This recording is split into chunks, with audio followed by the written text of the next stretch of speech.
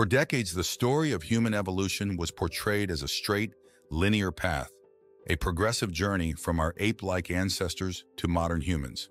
However, as more fossil discoveries are made, that tidy narrative has been shattered. The truth is that our evolutionary tree is bushier and more complex than we ever imagined, with many branches and dead ends. One of the most fascinating and enigmatic of those branches is Homo naledi. Let's dive into what the evidence reveals so far about this enigmatic branch of our family tree. But before we go any further, make sure you like this video and subscribe now, or this hairy centipede will crawl all over your face while you sleep tonight. Deep underground, in the dank depths of the Rising Star Cave System in South Africa, two cavers, Rick Hunter and Stephen Tucker, were venturing where few humans had gone before when they stumbled upon an archaeological treasure trove. This was on 13th of September, 2013. The chamber lies approximately 80 meters from the main cave entrance. Rick and Stephen were said to have squeezed their way through a tiny 18-centimeter crack, wriggling like worms for 12 long meters until it finally opened up into a small hidden chamber. As their headlamps swept across the chamber floor, the cavers froze. Scattered among the rocks were what looked unnervingly like ancient human bones. Interestingly, the chamber housing the fossils had been explored by cavers in the early 1990s, during which some bones were rearranged and potential damage may have occurred. However, a significant portion of the chamber floor remained undisturbed until 2013. Rick and Stephen quickly snapped some photos of the ghostly remains and hauled themselves back through that tiny crack to get word to the experts. When paleoanthropologists Pedro da Costa Bascoff and Lee Berger laid eyes on those first eerie images, they knew this was the real deal, a potential archaeological goldmine.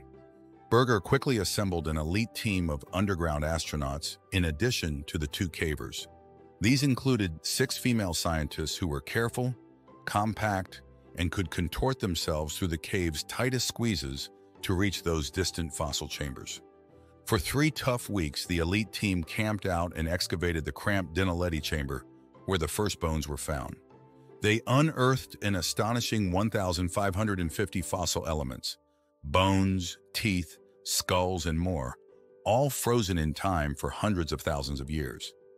These remains painted a tantalizing picture of at least 15 different individuals from a strange, extinct human relative. But that was just the tip of the skeletal iceberg. Months later, the team returned and discovered another jackpot, the nearby Naledi chamber, holding 131 more fossils from at least 3 more individuals of this mysterious species. As the dusty fossils piled up, one thing became clearly evident. These bony remnants all belong to the same bizarre, stop-you-in-your-tracks hominin population unlike anything seen before. This strange human cousin might have used these deep cave chambers as a kind of ancestral graveyard. The initial 2015 publication in the journal eLife by researchers Lee Berger, John Hawkes and their colleagues unveiling the Homo naledi fossil finds from South Africa's Rising Star Cave System generated tremendous scientific interest and intense debate. Their interpretation of the remains showing evidence of deliberate body disposal practices by Homo naledi was a particularly contentious claim. One of the first high-profile rebuttals came from Francis Thackeray in 2015, who favored an alternative explanation of the bodies accumulating through natural death trap processes over time. Anthropologist Amélie Val argued in 2016 there was insufficient evidence for deliberate burial, proposing scenarios like natural mummification instead. The Berger team refuted these critiques in 2017, restating their intentional disposal hypothesis. When those first fossilized bones of Homo naledi were carefully extracted from the cave floor, they left scientists utterly dumbfounded. These remains seemed to merge features from human species separated by millions of years of evolution into one bizarrely chimeric creature. At first, the team could scarcely believe what they were seeing. This anatomical mashup simply didn't make sense based on everything we knew about human evolution at the time. The confused researchers could only assume these fossils must represent some extremely ancient proto-human branching off over 2 million years ago. An older cousin for sure, but still a relatively close one in our family tree. Then in 2017, the shocker came. New dating technology pinpointed those bizarre hybrid skeletons to a shockingly recent 335,000 and 236,000 years ago. Suddenly, Naledi went from being a quaint ancient aunt to more like a grandniece or cousin you could have bumped into at the prehistoric mall while doing your grocery shopping. The implications were mind-boggling. Not only did these extinct humans look weirdly archaic while living alongside our modern ancestors, but they did so at a time when other large-brained human species, like Neanderthals and anatomically modern Homo sapiens, were rapidly spreading across the globe. How did these primitive-looking hominins go unnoticed for so long? To get to the bottom of Naledi's mysteries, the scientists had to go bone by bone, examining each skull, tooth, and peculiar body part in granular detail. Fortunately, with over 1,600 fossils representing 15 distinct individual Naledi specimens, an unprecedentedly complete picture of this species could finally take shape. And what emerged was alternately baffling, fascinating, and unlike anything they could have imagined in our ancestral family album. The Homo naledi fossils represent a remarkable assemblage, a total of 737 anatomical elements, including portions of the skull, jaw, ribs, teeth, limbs, and inner ear bones from individuals of varying ages and sexes. There are old adults, younger adults, juveniles, and even infants represented in the fossil collection. Notably, some of the elements were found articulated or nearly articulated, such as a skull with attached jawbone and nearly complete hands and feet preserved. With representatives of both sexes across multiple age demographics present, this is the richest associated assemblage of fossil hominins ever discovered in Africa. Homo naledi exhibited a very primitive or derived mosaic of traits that did not fit expected evolutionary trends of increasing brain and body size through time. Their unique anatomy combined features of early ancient hominins with surprisingly modern characteristics. The skull of Naledi had a low cranium with a protruding occipital bun, protruding jaw, and heavy brow ridges, resembling small Homo erectus specimens. Their dentition featured smaller teeth than expected for their small brain size, with incisors overlapping Australopithecine ranges but smaller canines and postcanines. The hands showed derived features for object manipulation similar to Neanderthals and modern humans, though with less curvature than Homo habilis or Australopithecus sediba. The feet were strikingly modern human-like and well-suited for long-distance walking and running, but with an enhanced grasping ability compared to modern humans. Analysis of multiple Homo naledi skulls from the Denaledi and Lasidi cave chambers has provided insights into their brain size and encephalization levels compared to other hominins. Two male specimens from Denaledi had cranial capacities of around 560 cubic cm, while two females measured approximately 465 cubic cm. Another male skull from Lasidi had a larger cranial volume of 610 cubic cm. Overall, the Denaledi Homo naledi fossils had brain sizes closer to the smaller ranges typical of Australopithecines rather than larger Homo species. For context, the average cranial capacity was around 900 cubic cm for Homo erectus, 1,270 and 1,130 cubic cm for modern human males and females respectively. The Lasidi male falls within the range of the species Homo habilis and Homo erectus georgicus.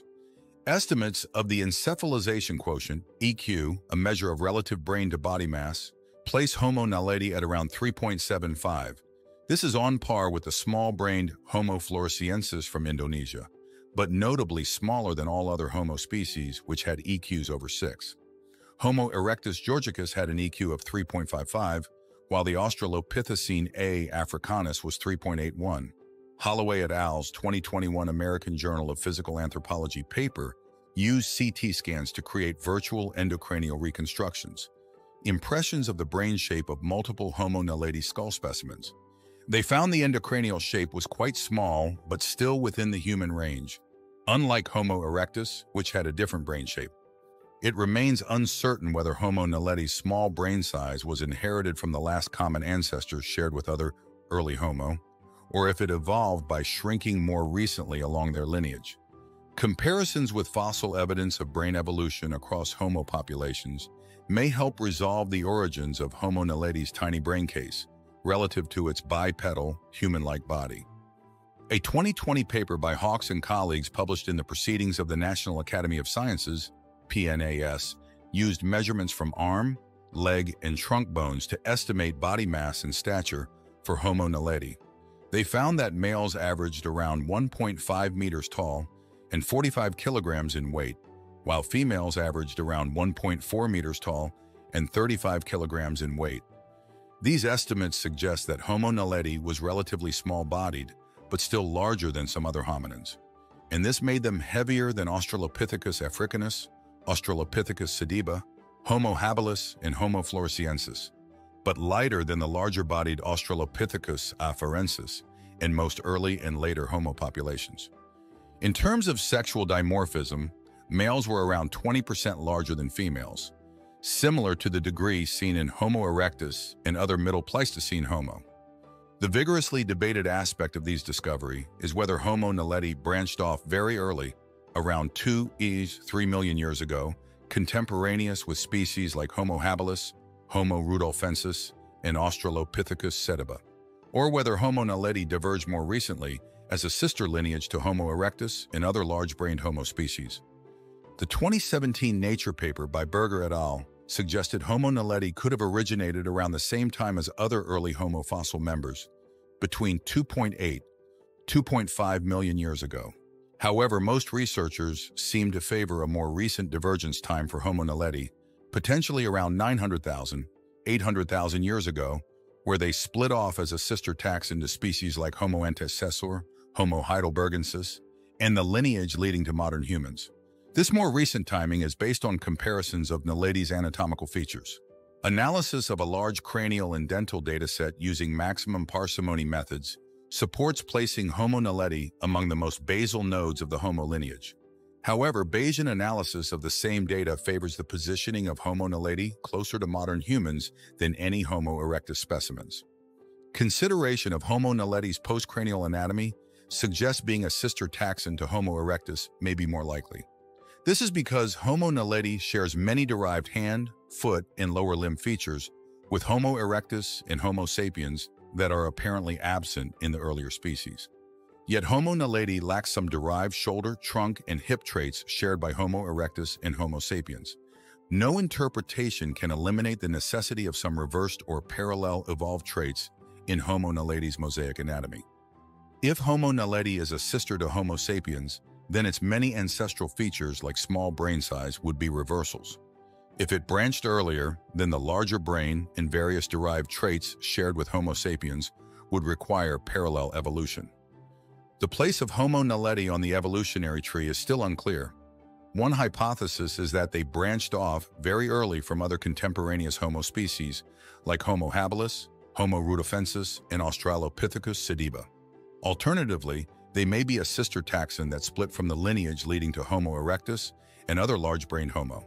Or they diverged more recently as a sister lineage to Homo heidelbergensis and its descendants like modern humans and Neanderthals, potentially over 900,000 years ago. Perhaps even in the Pliocene epoch, interbreeding between Homo and late Australopithecines could also explain their origins. In terms of skull morphology, Homo naledi shows the closest affinities to Homo erectus. Whichever scenario is correct, the Homo naledi fossils have rewritten our understanding of human evolution's complexity. Their small brains coexisted successfully for hundreds of thousands of years with the growing brain expansion in other Homo lineages. This marks the end of this video, so let's hear what you think about the discovery of Homo naledi in the comments section. Don't forget to subscribe and turn on the notification bell for more informational and awe-inspiring videos. See you in the next video.